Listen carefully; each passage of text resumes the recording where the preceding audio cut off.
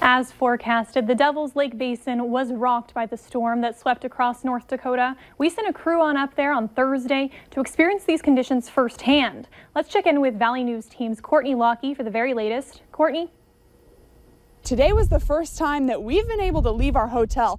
We caught a ride with a man who's plowing the streets, trying to get this town back up again. He tells us the biggest challenge right now is the wind. It's creating massive drifts like this one, and the snow is so wet and heavy that it's tough for the plows to move it.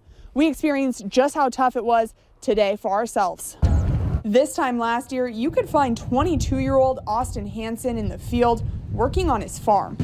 But this early winter storm uptown is completely blocked. Has got him spending his days behind the wheel of a truck, plowing snow.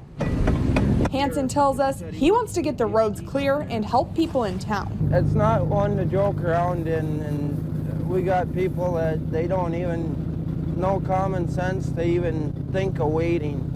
Hansen's been pushing snow around since Thursday. He says he's lived in Devil's Lake for 5 years and he's never seen anything like this. There's vehicles sitting all over town. We jumped in his truck and headed downtown. Going uptown, it's at least 2 to 3 feet deep, and that's not even including the snow drifts.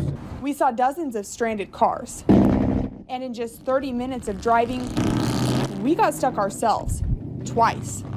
And if a truck like this can get stuck, it's safe to say anyone can. Also, officials want you to know the sooner people stay off of these dangerous roads, the sooner they can get them cleared up and get the town back open again. Katie?